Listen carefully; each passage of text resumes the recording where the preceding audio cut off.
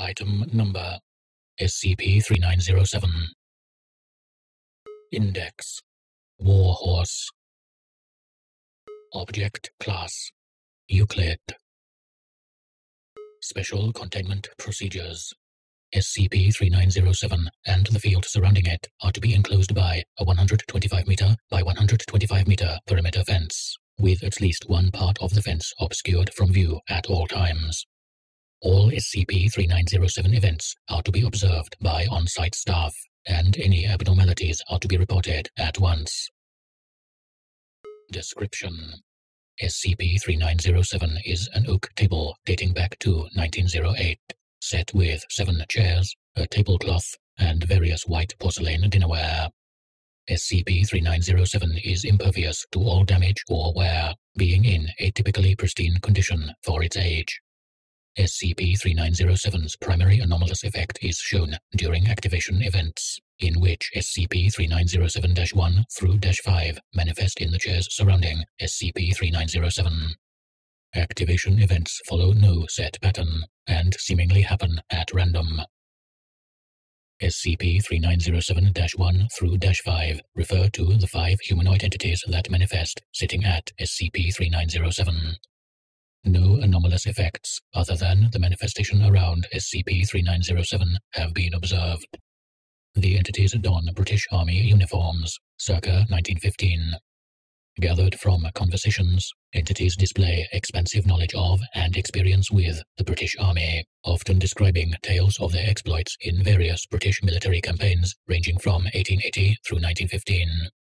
During activation events, SCP-3907-1 through -5 will converse and drink from the dinnerware on SCP-3907, only stopping when interrupted by SCP-3907-6. SCP-3907-6 refers to a humanoid entity riding a horse. SCP-3907-6 wears the same uniform as all other SCP-3907 entities, albeit with significant jarring and blast damage in the lower regions. In all recorded SCP-3907 activation events, SCP-3907-6 begins galloping at 18 km per hour from a point on the horizon that no human is viewing. It will invariably head towards SCP-3907 and jump over the object and the entities dining at it. SCP-3907-6 jumping over the table and landing will end the activation event.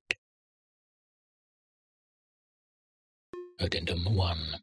Example of an SCP-3907 activation event. SCP-3907-2. Gentlemen. SCP-3907-3. Evening, John. Boys. Fine evening we're having tonight. Weather's just right. Reminds me of nights as a child in York. SCP-3907-4. Nothing'll top the weather in the Transvaal. SCP-3907-5. Christ alive, that was infernal. If the damn Boers weren't trying to kill you, it seemed that furnace of a land was. Alan, you like to talk up how bad South Africa was, but you wouldn't have lasted a minute in Afghanistan. Imagine, if you will, you shiver through a freezing night, only to be awoken to a 90-degree day. 3 men in your company are already dead from the runs, and half the food's been taken by locals. You then go on your patrol, wearing your bright red uniform against tan stone. All of a sudden, 1 million turbans pop out of the rocks above, and half of your group is dead. You try to return fire, but the bastards are halfway back to Kabul by the time you level your weapon. Please, Edward. You've never seen 1,000 Orientals, howling like terrors, charging down an alley with only a rifle and your wits separating you from them. I'd take Shanghai 1 million times before I took Flanders again. SCP-3907-1, who has been silent the entire time, speaks up. SCP-3907-1. I can't go back there. The group grows somber. Holding back tears. I didn't mean to. I couldn't ever have known. I can't take this anymore. It's okay, Murphy. None of us meant to. It's not your fault. He's dead. We all are, and it's because of me. I'm sorry. Murph, you couldn't have known that the grenade was prime. Men, stop. At this time, SCP-3907-6 manifests and begins its approach. Time's up, lads.